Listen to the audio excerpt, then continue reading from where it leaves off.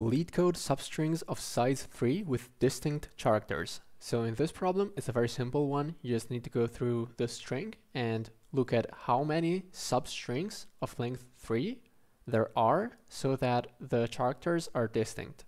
So for example, this one is a good substring, but this one isn't because it has choose Z. And I really believe that in a contest, what you should do here is you should definitely go for the simpler approach, even if it isn't really optimal.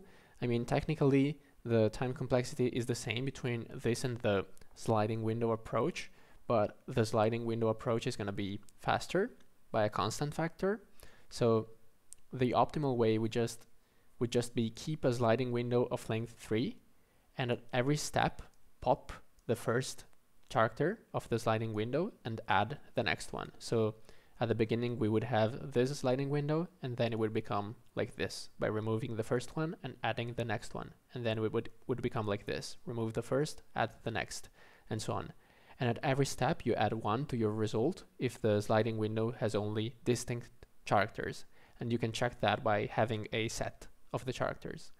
But truly in a contest, what you should do is, I think you should just go for the simpler approach.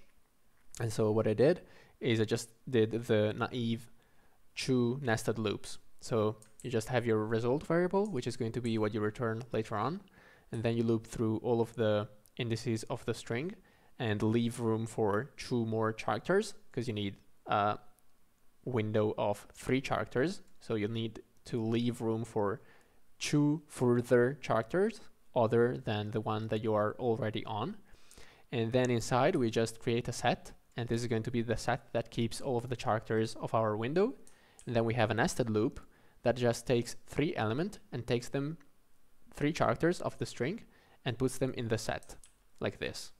Okay, and at the end of this nested loop, if the set size is 3, then it means that all of the characters were distinct, and so we can add 1 to our result. And so we just do that like this: increment result by 1 if the set size is 3.